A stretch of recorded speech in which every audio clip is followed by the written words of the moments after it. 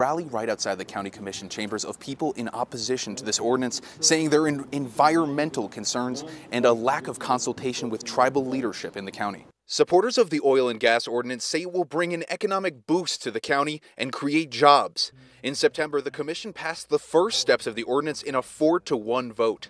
Protesters representing nearby pueblos and environmental groups say Sandoval County residents will have to deal with the adverse effects for generations. Oil and gas companies can come in with the money, extract, and the next day they can be gone and wipe their hands clean of anything they ever left behind. Hundreds of people are expected to attend this meeting that's happening right now.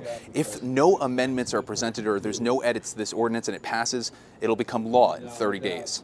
In Bernalillo, Chris Guardaro, KWT Action 7 News.